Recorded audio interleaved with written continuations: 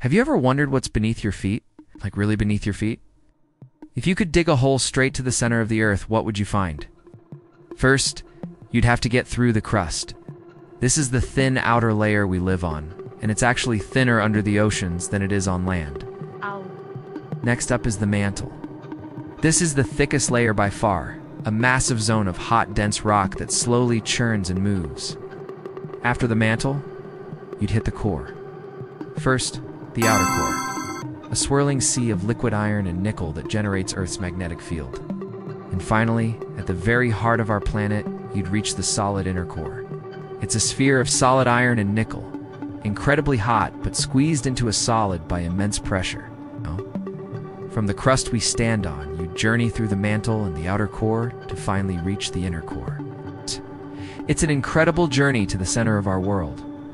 If you found this interesting, hit that like button and subscribe for more amazing facts.